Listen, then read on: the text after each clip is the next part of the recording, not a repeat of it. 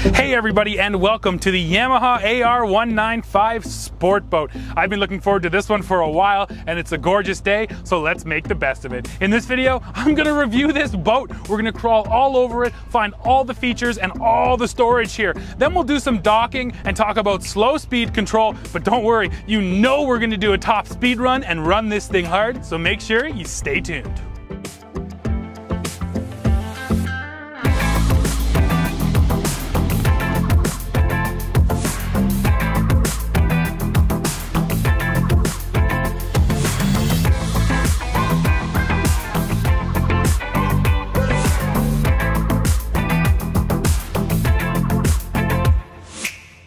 So let's start with what's new for 2019. This AR195 is now 3 inches longer and 2 inches wider, and the hull shape has been slightly redesigned. Now that's for two main reasons. First of all, to eliminate bow rise when you really hit the throttle, and I can confirm that if you just nail the gas on this thing, the bow does not come up all that tall. Now, second of all, Yamaha wanted to help with hull packing, basically to make sure that in the big choppy waves, this thing is gonna cut right through the wave rather than come down and really hit you hard. And once again, based on everything I've done today, I didn't have any real big hits, even when I was coming through those big waves. Now we're really cruising in the AR195. We're doing 25 miles per hour right now, so we can get a feel for how she moves at speed. First of all, the weighting of the steering wheel when you're moving very slowly, there's no feedback at all, but once you get up to speed, the weight really comes on, so the wheel feels nice and heavy in my hands, makes it a little bit more confident feeling, which is definitely appreciated. Now, let's throw her into a turn. Always got to be aware of what's around. Here we go. Pretty nice little turn here. And what's interesting, and again, this is more of a characteristic of jet boats in general than this jet boat, but this boat stays very much on top of the water. It doesn't feel like it digs in very much. It just sort of skirts right on top. And here's what I love. So I'm mid-corner, dial back the throttle, and little hit. Yeah! So what's really cool about a jet boat, once again, because the thrust is making you turn, when you're mid-corner like that, you can actually just kind of burp the throttle a little bit, and you get the back end coming around on you. So in a boat like this, if you're, like I said, mid-corner, and oh, you know what, I'm not turning quite sharp enough, you just throttle up a little bit, and then it just cranks it into a corner. Very nice. The acceleration here is just okay. It's a little sluggish. Watch, I'm gonna pin it. There is, you know, an initial hit of power, but then it takes a moment for the boat to kind of slowly catch up to where the engine RPM is. Now let me give you the overall dimensions. So for length, this boat is 19.5 feet long, the beam is 8 feet 2 inches, and the total height is 8 feet 7 inches, and of course that is with the water sports tower on it. Now Yamaha says that the storage capacity on board is 422 gallons, which is just insane, but I can tell you that there are really a lot of storage cubbies, so why don't we walk around this boat and let me show you all of the spots you can store stuff and a few of the features. Alright everybody, time to crawl all over this boat, and we're starting back here on the swim platform. It's a 2-level platform, nice and big.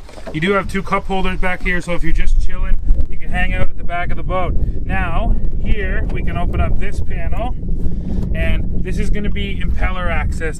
Now, here in the center, first of all, right there is a hookup so that you can tow, you know, tubers or wakeboarders. Right here in the center, there's a little pass-through, and you're actually meant to put your foot right there. So you step through, step down, and then you're into the boat. So we'll go ahead and turn around and focus on the back here. So of course, you have one seat over in the driver's side corner. That's a nice solid handle right there for them to hold on to. And now this seat bottom lifts right off of there. And that's actually the cover for the boat that's stuffed right in there. So the entire cover fits right in there. Now over here we got a spot for 2 cup holders, and down there is actually the cleat that helps to hold in a table. You can actually get a table for this boat. It fits right here, and then that driver's seat can swivel around, but more on that in a moment. So now it's time for a top speed run, everybody. We've got a nice flat lake here, so let's point it towards the water, and let's shoot.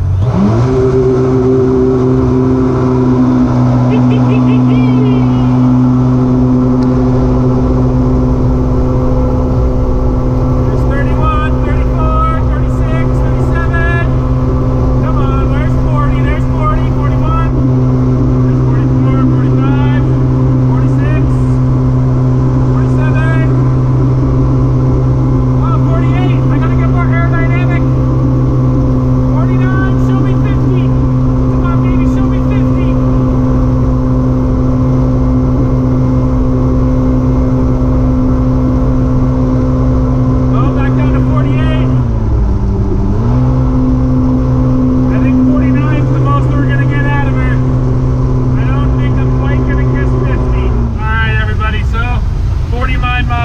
or basically 50 is where this AR195 tops out at. And I mean, that certainly is plenty fast, there's no doubt about that. Now let's take a look at the heart of the beast. So that's actually this step. Now that's actually on gas assist shocks, which is nice. And there she is. That's the 1.8 liter supercharged SVHO engine. And of course, this is really great access down into your powertrain. Better than what you're going to find on a Wave Runner, that's for sure. So you can definitely access your engine when it does come time for maintenance. And that hatch closes and nice and securely tightens up just like so. Now over here on the passenger side, we have much more of like a chaise lounge sort of thing going on. So you could have one person leaning up there, one person leaning up back there. And let's open up this seat. Now this seat's actually on hinges. You can see them down there in the corners. So this storage is plenty big, enough for a cooler that we have in there, got a life jacket, and down in here at the very back is where you're gonna find your battery.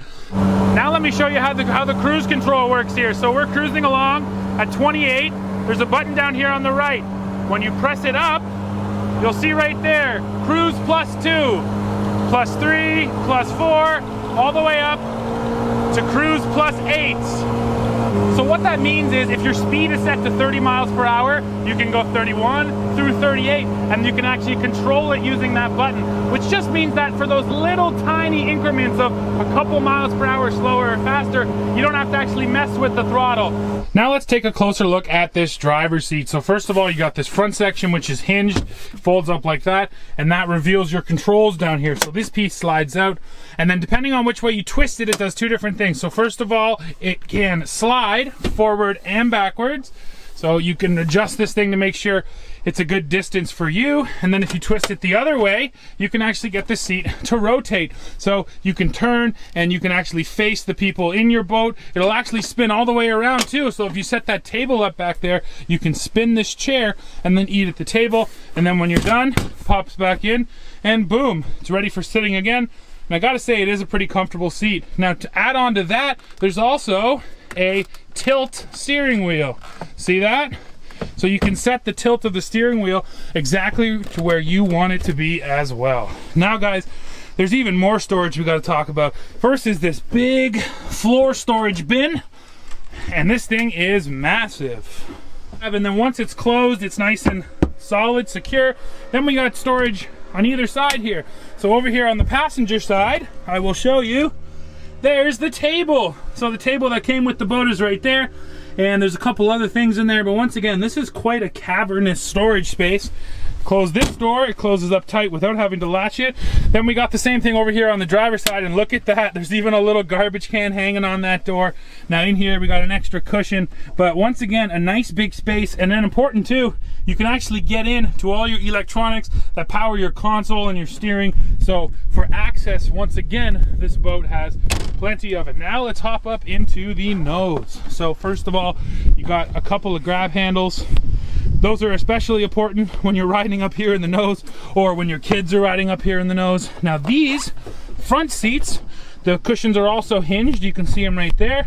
And once again, you got a big storage under that seat. There's an extra cushion, some extra line that's running to the dock.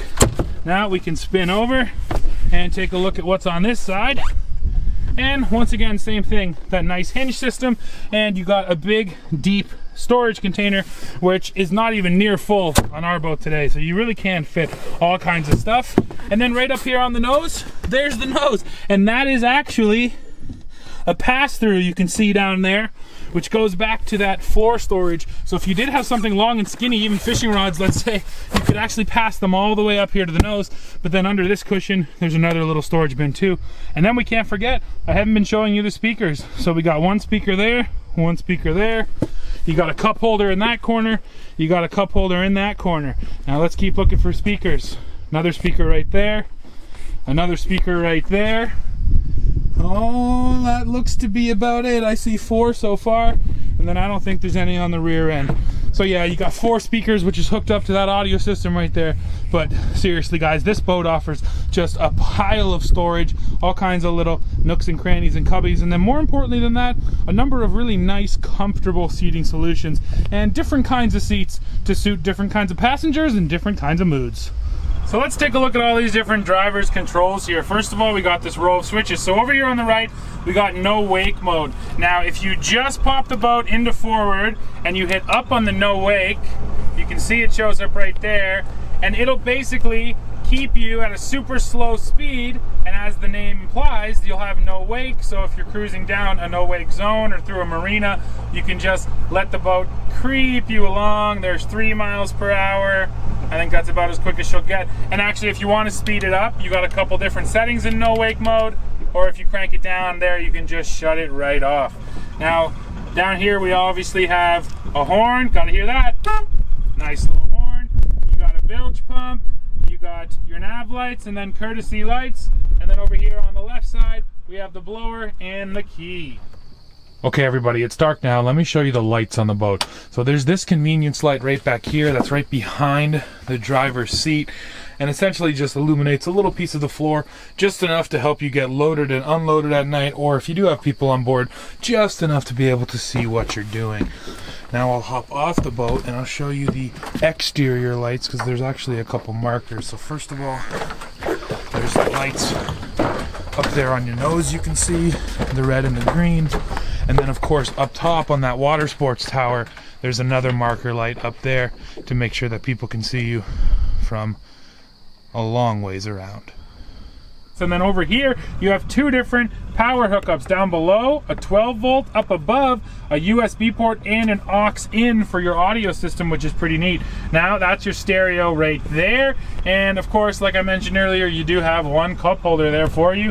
Now, why don't we look a little bit closer at the electronics up here. So this is a nearly 5-inch screen, which runs Yamaha's Connect system. And so far, I've been enjoying the system. First of all, it is a nice looking screen, nice and crisp and clear, and it gives you some decent information. Of course, your fuel. I love the depth. Now, my lake here is an extremely shallow lake, so you won't see much more than 5 feet on that. Nice to have your fuel economy down there, but who really cares about fuel economy in a boat like this? There's a trip, there's how much fuel you have, and there's actually your gallons per hour, which is a pretty neat little readout. Now that's the water temperature right there, 72.5, and it's constantly changing. I'm not sure what speed that is. Now if we actually go over, this is the home screen, just so you can see that. Now if we go over here, you can see all these different measurements which were just popping up there for me. So if we scroll down, you have your water, your economy, you can set a trip, fuel flow, you can see your highest speed, 49.5. You can see our average speed, engine hours, all kinds of useful information here in this screen. Now we go over here to settings, and you can see all the different things that we can play with. So the time, the units, the wellness is basically a maintenance reminder, so that'll tell you when you got to bring your boat in. Brightness, self-explanatory, language, and then depth. This is cool. You can set a depth alarm to make sure that if you are in some super shallow water, the boat is going to tell you about it, and that's important as well. I actually want to talk about slow speed handling in this boat because it's one of the things that Yamaha made a big deal of for 2019. Now, just by nature, jet boats at slow speeds really don't handle all that great, and that's because there's no rudder on here. The only thing turning a jet boat is actual jet propulsion. So at slow speeds, historically, you would actually have to, kind of give little throttle inputs to get the actual boat to turn. Now, what Yamaha has done for this boat, only for 2019, so it's new for 19, is they've put an extended articulating keel on it. So the keel extends a little longer, and the very back section of the keel, it's essentially a rudder. They don't call it a rudder, but it's a rudder. So this boat now has just a small little rudder on it. But what that means is when I dial this back, this is as slow a speed as possible, and I crank the wheel, there goes the boat. Now here is the key. Maybe you noticed it. It's very slow to respond. So look, now I'm going right. I crank it all the way back left. Again, this is at minimum throttle. Slowly the boat reacts. And there it goes. Now you can see here, I will show you exactly how it works while docking. And it is the case of, once you get used to any system, you can make it work. So I, went in and out a couple times, got a feel for the boat, and then I was able to do it well. So there's no doubt that that articulating keel makes a positive difference, but still do not expect this boat to be quick to react at slow speeds. Okay everybody, time to dock. Now this is going to test a few things. First of all, my skills, of course. But then second of all, the all-new articulating keel here on this 2019 model. Now, it's out back right underneath the jet. It essentially acts like a rudder basically, and it just means that slow speed control in this boat is now much better. On jet boats of old, you would have actually needed jet propulsion, some thrust to steer the boat, which made slow speed maneuvering very hard because you actually had to give it a bit of throttle. But now I'm able to just very calmly and smoothly bring the boat into dock, and it is responding to my inputs. Slowly, I will admit, but it is responding to my inputs without me having to give it any real throttle, which is truly the key.